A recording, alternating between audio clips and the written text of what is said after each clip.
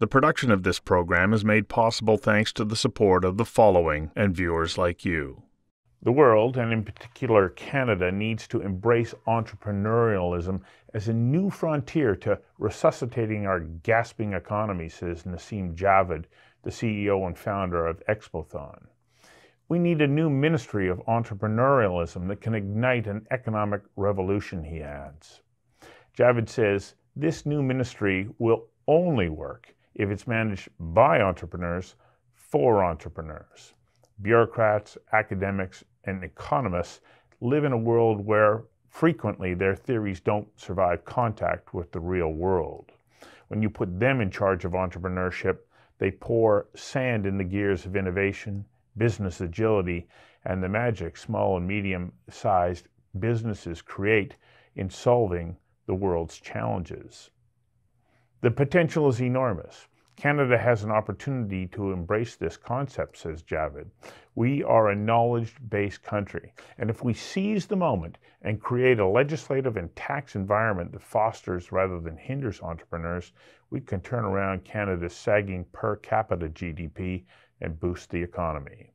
I invited Naseem Javed to join me for a conversation that matters about unleashing the power of entrepreneurship in an effort to turn around sinking economies in Canada and around the world. Naseem, welcome. Thank you, Stuart. That's wonderful.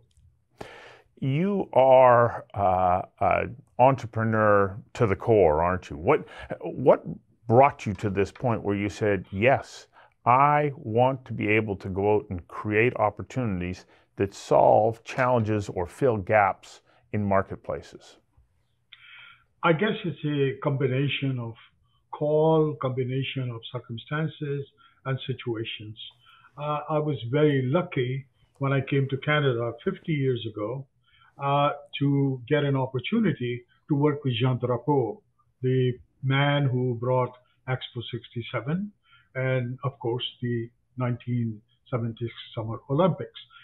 Spending few years with him in the Olympics taught me at a very early age that there were 117 countries, their national anthem, their flags, their languages, their culture, their business model.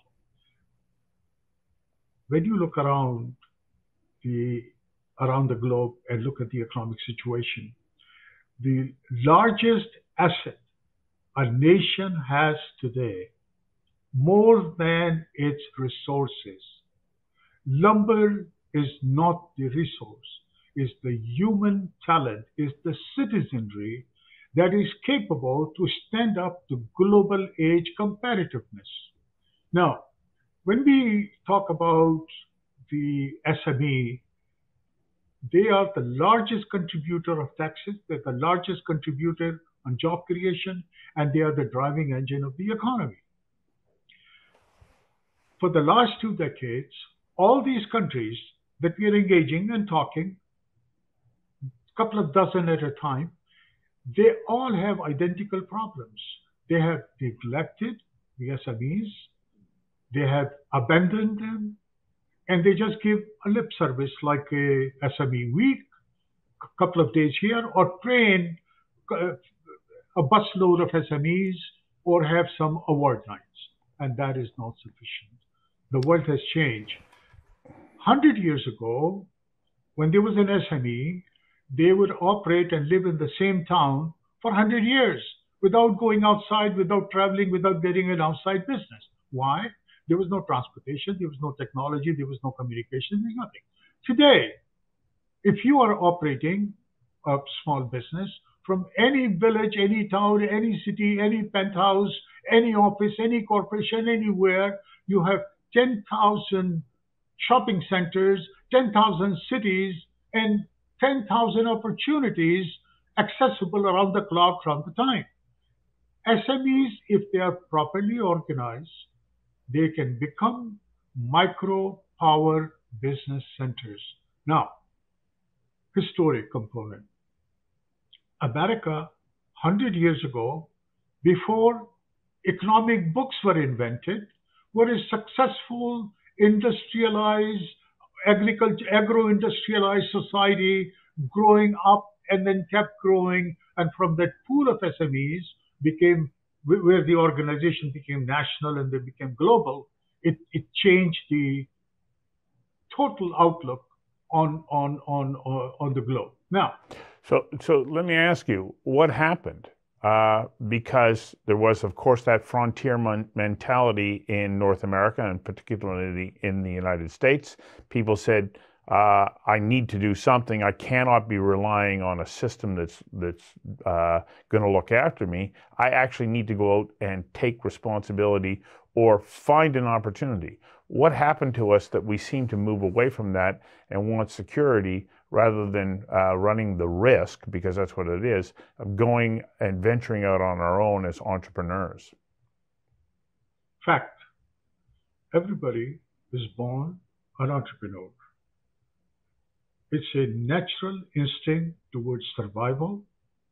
Take a look at a mother, a simple mother, how she takes the minimal resources and maximizes to protect the family and build the organization, even at the risk of her own life, protects the family and her. She is one of the best entrepreneurs. Now, because our friends and our family, they love us so much, they try to strip this natural talent, because they say, look, our forefathers were in agriculture, so you want to become a film producer, you want to fly a plane, you want to have some rotary engine going in the car, and that's how they try to rip away all this talent. But the fact is, what America did, it was done in Germany, it was done in the old China, it was done in the Silk Road, it was done in the historic. Entrepreneurialism has existed with us since the hunter-gatherer times. Now, because those people who came out of the caves were not thrown out by the landlords. They were entrepreneurs who wanted to go and expand the market. So the question is that how China, within the last 30 years, had become the most revolutionary SME-based economy that now coming to surface. And what do you think India is doing today with millions and millions and hundreds of millions of young entrepreneurs that are coming to the thing, and what Indonesia is going to do? So my question to the Western economy, including Canada, is very simple. By creating 20 companies like Facebook and 10 companies like Tesla, you cannot run an economy. You cannot run a national economy. By creating sophisticated high technology cluster and creating IP and financial access, you cannot create the grassroots economy. Grassroots economy is people like you and people like us that who go out and take the risk and create opportunities and grow. And North America culture was based on that 30, 40, up till 30, 40 years ago. And today is in very serious trouble. And I think that with the new revolution, the SMEs will come back to the surface because all the technology is there. Do you know, Stuart, that $1,000 buys in technology, which used to be $1 million 20 years ago? All right. This is the kind of tool that's available to the SMEs today. I got to get you to hang on for a second while we take a quick commercial break. We'll be right back. The production of this program is made possible thanks to the support of the following and viewers like you. So, to carry on with this point of moving towards having a Ministry of Entrepreneurialism, because I agree with you. I think that we have lost that ability to risk. We've nurtured ourselves into places of safety and security, but we've also built a legislative and tax system that prevents people from working their way through the enormous challenge of starting small businesses. It's as though you come out of the starting gate, but you're expected to have all the same systems and live within the same tax regime of companies that have decades of experience and teams. What do we need to do collectively to be able to say, no, we have to embrace the spirit of go figure it out? Because the moment you run into any sort of legislation or government agency They want to stop that because you have to fit in to the way in which they want the economy or the system to run. I'm running this 10 years on a very high intensity on a global stage. And I'll tell you why we are gaining global attention. Yesterday at the World Economic Forum 2024, Javier Milei clearly said, which is apparently, according to the social media, the best speech, he clearly said, the entrepreneurialism, they are the heroes. They are the one who are going to save the economy. And he articulated our argument, which we have mentioned 5, 10 years ago, that a successful entrepreneurialism existed before the economic books and economic rules and the school of economics were established. Yesterday, he clearly said in his speech that from 1800 to the modern time, society was doing great. Only in the last 2, 3 decades, economic thinking, economic planning has overtaken. So now printing currency, running inflation, balancing special interest rates, managing, monetizing, bringing the whole system through financial manipulation is very different than value creation, which is the entrepreneurial mysticism proven over a whole millennia that how it was done. So to create a ministry, very simple. A lot of governments are interested, just like there was a time that there were no Ministry of Happiness, there was no Ministry of Women Affairs, there was no Ministry even of Small Business. What it requires is a good, calm, intelligent narrative. And you are absolutely right. Like we have written aggressively that the government should consider opening up 1 million to 5 million visa to entrepreneurs who want to park and land in a place. Give them a special visa so they land in your country and bring the entrepreneurial revolution. Second, an entrepreneurial organization can survive without taxation, without paperwork, without all these things. That can be done later once they are properly organized and they become profitable. Why should a small company do the same form that goes to a multi-billion-dollar company in terms of compliance? Why the government cannot take a look at the citizenry and say, if you have X million of entrepreneurs, there are countries with 100 million entrepreneurs. Why not treat them as a valuable asset? Because calling an SME small is the greatest error of economic thinking. It's like calling a baby elephant small is not understanding zoology. A small enterprise organization is what made America a superpower. This is what's making China an industrial power, and this is helping India right now because it's that ocean that allows the intellectual fertilization of entrepreneurialism, commerce, and the bounds that requires, and creates a very balanced and intelligent society. This is our second break. We'll be back in a moment. The production of this program is made possible thanks to the support of the following and viewers like you.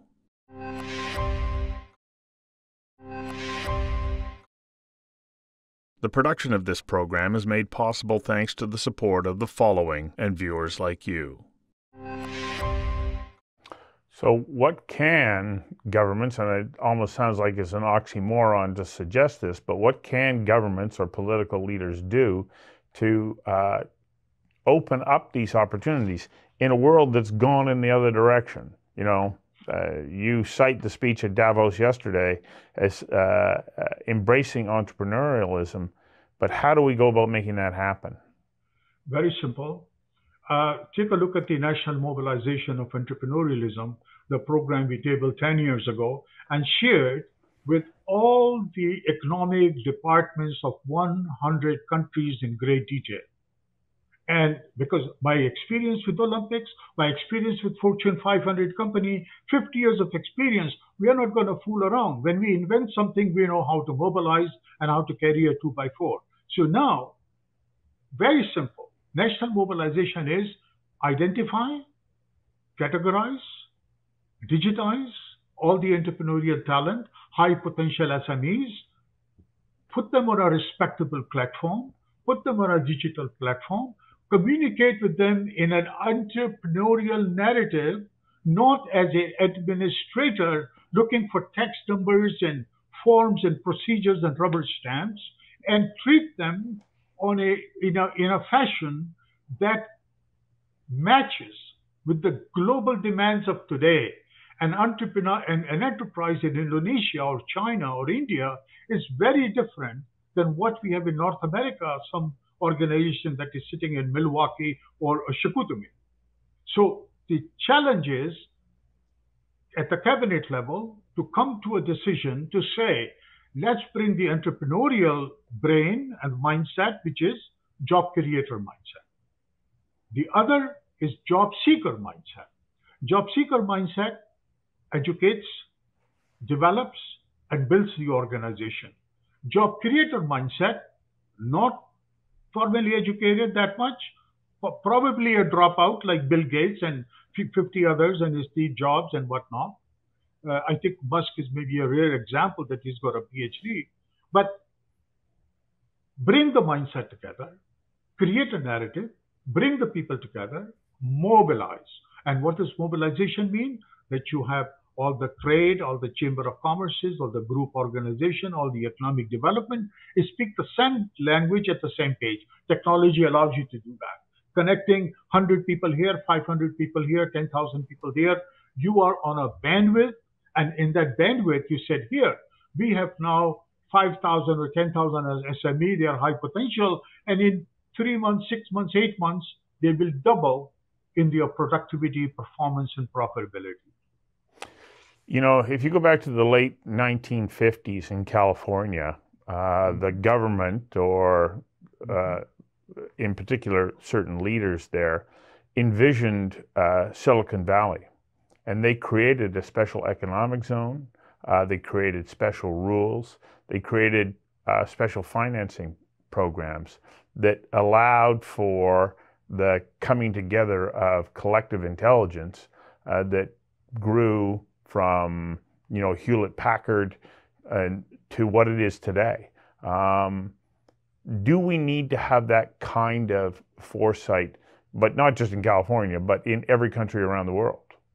Yes, absolutely. Look, I'm a student of Trudeau, Pierre Elliott Trudeau, and I learned that how institutionalization of ideas. Canada was one of the first country to open the Secretary of State, and Charles de Bois was the first minister back in the 70s, 80s, and that was the first opportunity that I had with him and with the organization that brought me a deeper understanding of the SME challenges. You're absolutely right. It requires, by the way, a lot of governments, you will see the popularity of Ministry of Entrepreneurialism coming up from various countries, and we are very aggressive on it. And we are all turnkey, ready to go. And I think that one of the most amazing opportunity, while the half the world appears upside down, the other side is hungry for commerce, business, trade, but fair trade, honest trade, integrity, and not manipulation based, not some crazy scheme based, but real value creation based. And that is where by the way, for the first time in the history, billions of people have been replaced due to technology, misplaced because mismatching of the talent, and displaced because of pandemics. All these people are looking for self-employment. They don't want to go back to cubicle slavery. So these are the people who will be the next generation of the Jobs and the Musk and Gates who will come out with the new technology and so on. And if the government think that our natural resources and technology is going to solve it, or printing of currency is going to solve it, they will not be around for long. Third and final break. We'll be right back. The production of this program is made possible thanks to the support of the following and viewers like you.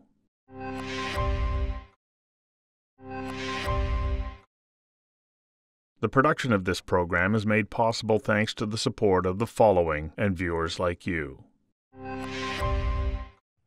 So how does somebody get in touch with you and this program of entrepreneurial mobilization? What's the process for them, and what will they receive by making this connection? Just you said it, National Mobilization of Entrepreneurialism or SME Revolution or Expothon. Go onto Google, you'll find 100 references and detailed information and website and all the information. We are very transparent. We are writing articles on it. We are debating it in the open public.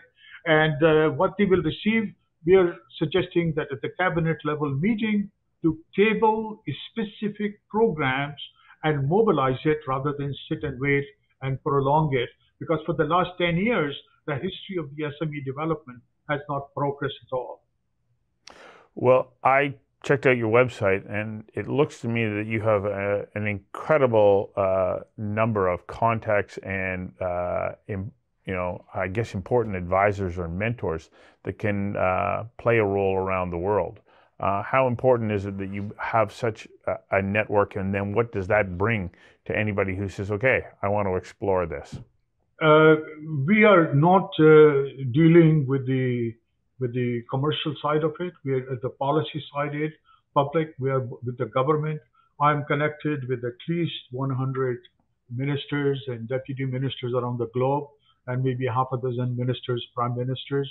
But the idea is this: we want to bring this open, transparent revolution to countries, and our dialogue is very open, candid, and very revolutionary in thought. And we are sharing this with knowledge, and anybody who wants to participate and join at that level, we are very happy to engage and answer some very technical answers. So you've got a team of advisors that can help others. Oh, absolutely. There's a large teams of people, yes. Well, thank you very much for providing us with insights into the work that you're doing now. I appreciate your time. Thank you so much. Thank you, Stuart.